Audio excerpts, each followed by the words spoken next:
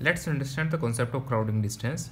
Crowding distance is generally used between the solution of the same front, when the solutions lie in the same front, because we cannot decide the priority between the solution in the same front.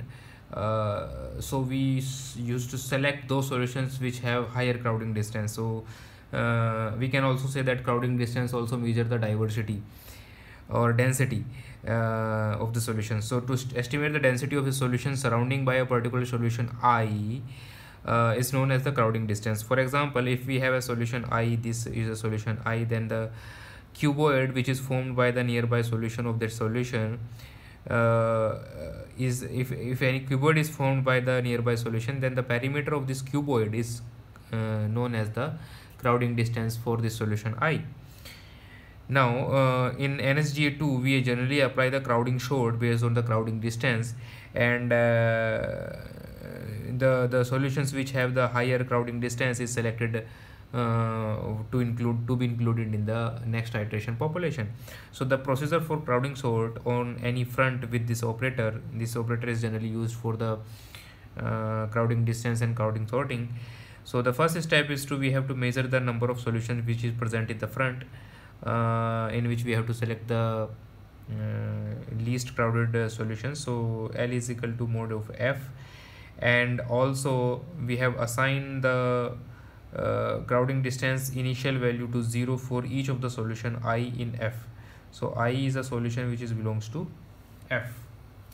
Now, because it is a multi-objective scenario, for each M is equal to 1 to capital M, total number of objectives, where capital M is the total number of objectives, we have to sort the solutions in front F in worst order of the fitness values in first objective or second objective to M objective, and the indices after sorting is returned and stored in set I M. M may be vary from 1 to capital M. Now once this is calculated, this index vector is calculated, then we assign the largest distance to a boundary solution. So so suppose we have 1 2 3 4 4 or 5 solutions available, and we have some fitness value for F1 and F2. Suppose the fitness values are 8 1 2 3 9, and here fitness values are 1 1 2 2 3. Okay, so this is for F2, this is for F1. So we have to sort, first we have to sort according to first objective, and suppose the set I1 would be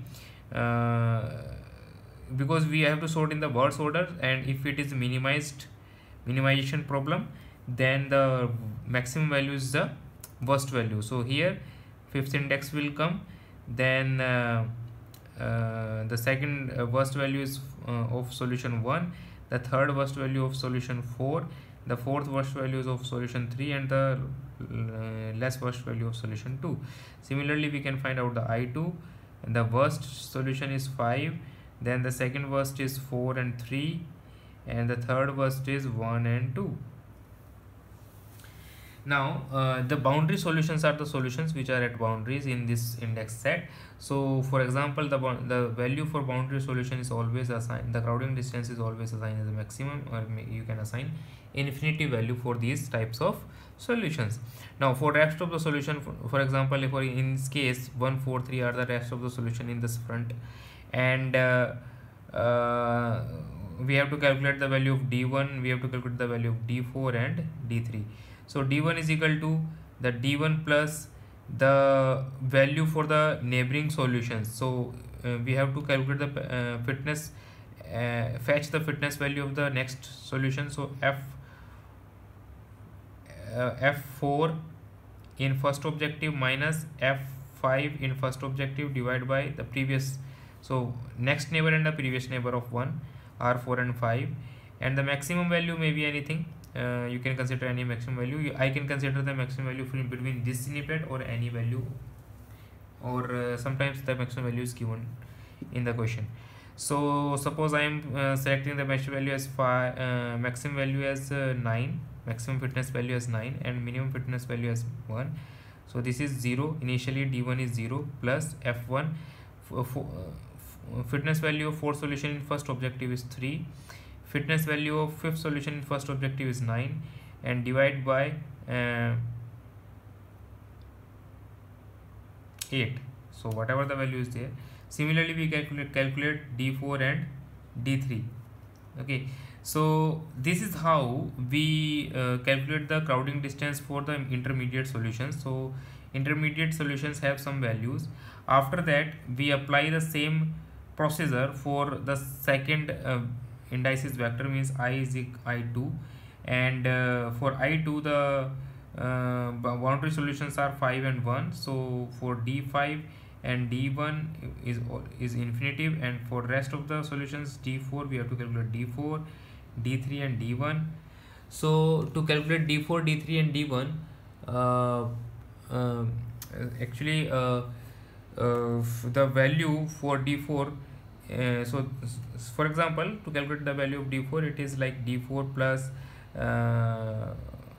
objective d4 plus the next solution is 3 in the objective space 2, minus previous solution is 5 in objective space 2, divided by maximum value of this objective is 3 and minimum value is 1. So this is the formula, and here the value of d4 is used, which is calculated previously in the set I1 when we calculate the value for the set I1. So after completing all the objectives, suppose we have 3 or 4 or 5 objectives, we continuously calculating the crowding distance in in the increasing order, increasing order of objective functions. So because in this case I just showed the example for the two objective functions, so we have only two sets of I1 and I2. If you have more than two objective functions, the set is increasing, and based on the set we calculate the crowding distance, and we include the updated crowding distance in the previous fitness function for the next iteration of our fitness function. So this is all about the idea of the crowding distance. We calculate this crowding distance in order to solve the problems for NSGA-II multi-objective optimization, and this is very important step.